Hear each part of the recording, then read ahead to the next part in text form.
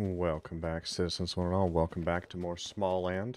Let's talk about how to get bones. So you need bones to craft a lot of stuff, and you get bones from vertebrae type beasties like geckos, and there's a few other things that will also drop bones.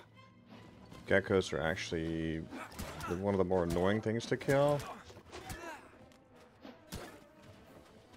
And you can also tame them, but we don't have that treat unlocked yet, so... They drop bones, and you need bones for a lot of the crafting, and they also drop that herptile hide.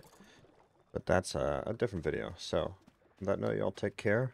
Continue on enjoying Smalland.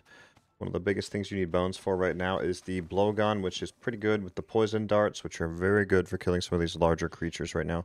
On that note, y'all take care, and continue on enjoying Smalland.